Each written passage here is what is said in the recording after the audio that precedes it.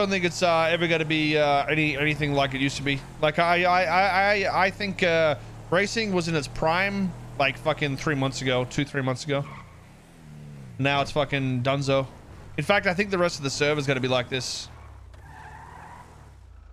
The way I see it is like the S classes affect literally, like when I get in a chase with police now, it's not even fun, dude. I literally get caught. The only way, bro, is by crashing and being ejected. How else do you get caught, dude?